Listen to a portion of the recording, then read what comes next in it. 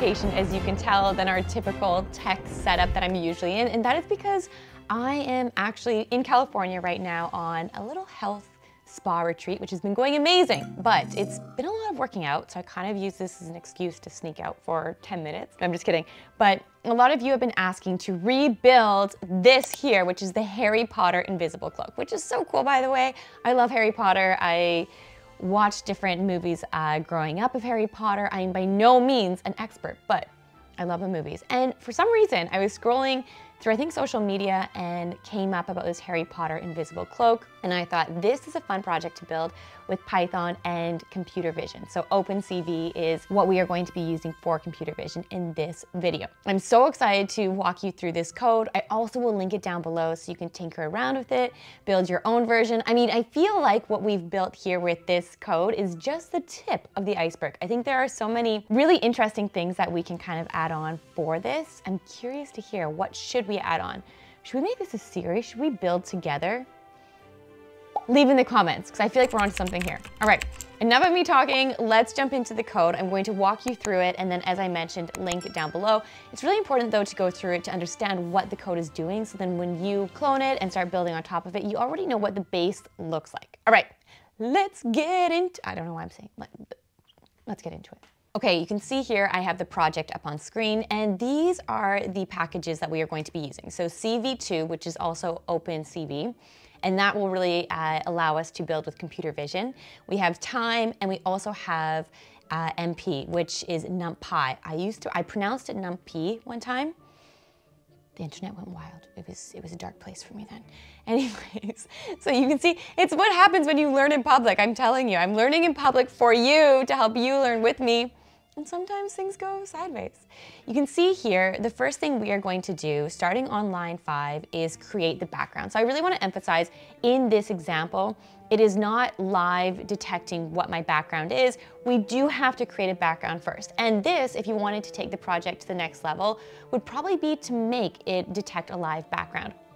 So this is pretty simple. Essentially what it is doing is taking a photo, for lack of better terms. So when this program is run initially, you'll have to step out of the frame so it can take a background of everything behind you. But what this will do is it will give us the base to work with. So you can see here, this is a simple create background, and we're going through the num frames. It's pretty simple, this portion. You can also see we are doing it by time. If there is a background, it will return the background, otherwise could not capture any frames. Now, I don't really know what is going on with my phone and computer, but just as a side note, when you are testing this out, if your phone is connected to your computer, sometimes when you run this script, it will try and connect to your phone. So just something to be mindful of. I put my phone on airplane mode while I'm running this just to test it out for now anyways, till I resolve that issue. I'm pretty sure it's a very simple fix, but until we do it, this is what we get. So anyways, right here, we are creating the original background. So you can pause the video if you are coding along and go through this. It's super simple, checking for a background, and it's as simple as that. Now this is really done using the NumPy package. Yeah, I pronounced it right. See, this is what happens. And it's just capturing it. Then we go down. Now these two next functions I used Claude for. I'm not gonna lie. Claude is there. It is there to help us out. We are going to use it. So this is creating the mask and applying the cloak, I should say, effect. Now, why I used Claude for these two is because it kind of got a little bit more into, it was kind of getting a little bit past my head, if I'm being totally honest with you. I'd never done this before with creating a mask and then also applying cloak effect. So you know what I'm gonna do? Because Claude created these two, let me copy them. And I'm going to go to Claude. Give me a sec here. Explain to me this code. Okay. And we'll let the creator, which is not me for these two functions, explain it. All right, so you can see here, for create mask, wait till it finishes. Come on. There we go. Perfect. For create mask, so it will create a binary mask to identify specific color range in the image. So it will convert the image frame, the input of the frame, into a BGR color space. Then it will use the mask, which is CV from the CV2 package, OpenCV package, which will keep only the pixels within the specific color range, which is really interesting. So anything that is not the color, in this case when we were making this, I used blue as the color that would make everything invisible. And then we are going into apply cloak function. So that's exactly what it is. You know, this magical things just appear. This is where the invisibility cloak really comes in. So what it will do, this is pretty cool. Using bitwise_not, it will create an inverse of the mask. So everything that is that color, that is identified as that color, will be inverted. So you'll see that background image we initially took a photo of, which is pretty cool. So it's very simple when you think about it. It's really just leaning on the CV2 package to really help you build with computer vision. And you can get very complicated with computer vision very quickly, but as someone like myself who's still really learning about it and just tinkering around with it, it's a fun way to take that first step. So I highly encourage you, whether you're a coder or just looking to build some really fun projects, to play around with it. All right, thank you, Claude, for your help. Let's go back to the code here. Right, then we are getting into our main function. And this is pretty straightforward. When this function is called, the first thing it will do is open the camera. And as I mentioned earlier, make sure your phone is not attached to your computer. And then we're just doing here, if there is an error, could not open camera. And this took a lot of trial and error for me. It depends, I think, a lot on what version your computer is running on. I am on Mac OS. I'll have to check my version. Let's check it right now. About this Mac OS Sonoma 14.5. I think I need it updated again, actually. But it really does depend a lot on the version, I find. So make sure if you are having some errors, you either Google it, go to your trusty Claude, like I mentioned, and resolve it that way. Then we will first try by capturing the background. So this is that function above that we first went over, where we were taking a photo, essentially, or creating the background that we have. Then you can see here, this will change. Right now, as I mentioned, we are focusing on the color blue for the invisibility part of it. But say you were doing red, pink, whatever color, this is where you would input the color code. So for blue, I picked these two different colors of blues, a bit of a range, so that if you use a lighter blue or a darker blue, it will still pick it up. But I noticed with this one, when I first started it, I was wearing gray and it would pick up the gray as well. So you can totally modify these two based on the color you want for your invisible cloak.